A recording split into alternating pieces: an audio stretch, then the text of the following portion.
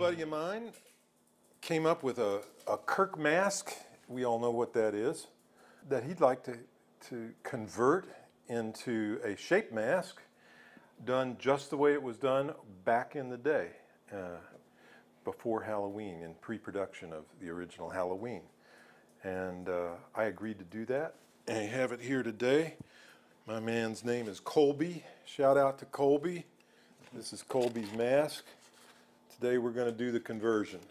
Who else to do the conversion on a Shatner mask than the guy who did it for the film, Tommy. It's a nice Kirk replica, and it'll be interesting to see the process of exactly how Tommy converted it back in the day. This has been something that's been kind of going around for years, and probably your most asked question at conventions, right? It was a very simple matter of taking an existing mask and modifying it in a couple of ways and painting it and changing the hair color.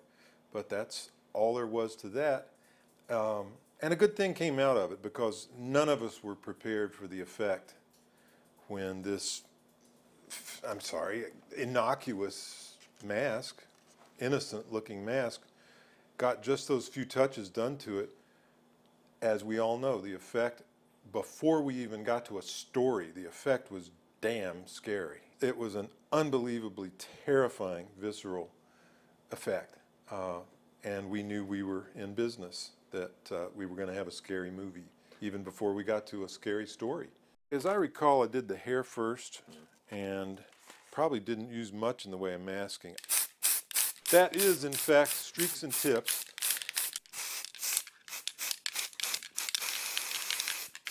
It's trying to bunch up. You see little patches in there where the blonde is still happening.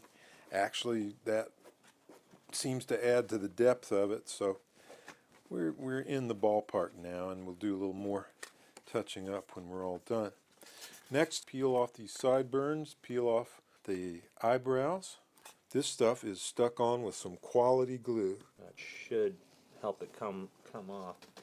Back in the day, when this all came off, I was moving at the speed of light. I imagine I did the whole process from start to finish in about half an hour or 45 minutes tops. It's starting to get shape-like on us. The minute those sideburns go away, you start to see them. Okay, on to eyebrow time. We just soak those bad boys. Why not? Now we're down to a couple of eye holes. They're rather crudely done. They don't look like factory work, you know what I mean?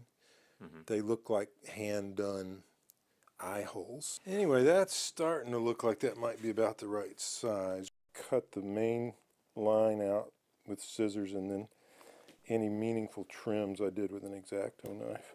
Kids, always make sure your hands are as clean as mine when you work with a delicate project like this. There wasn't much shaping there, it was just almond-shaped, football-shaped. I hope I don't disappoint anyone when they find out I know almost nothing about mask making. Remember, on Halloween, everyone on the show was doing 10 jobs. I didn't really know precisely the parameters of a production designer's job, so I was surprised later to learn that most production designers don't also go out and find every location and, you know, do the masks and do the costumes and do the cars and all the other things that seemed necessary just to get the job done. That's looking good. It's starting to get that scare power that I like. Thanks to a little magic from Sean, he sanded down a few little bumps in the eye holes there. All right, comes next, a little bit of masking. Let's put a shower cap on the dude. The original was Krylon Appliance White.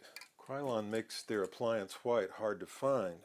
So I went to Ace for their appliance white, and turns out, guess who makes Ace Appliance White? Tommy, tell me who. Bing. And they're off. We had, 4 weeks to shoot, and it had to last that long. We weren't thinking a minute past that. Certainly weren't thinking of the phenomenon that has grown up over this guy.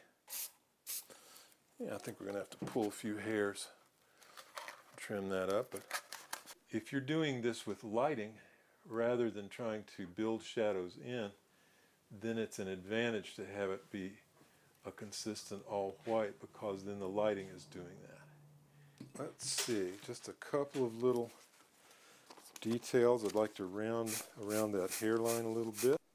Oh, look, that softened that up really nicely. Boy, it certainly has taken me back. This stark white is a look you just don't see at these festivals. You just don't see it. And yet it was how we made the movie. Now I do think I will put a very slight little matte finish just to knock the slight shininess on.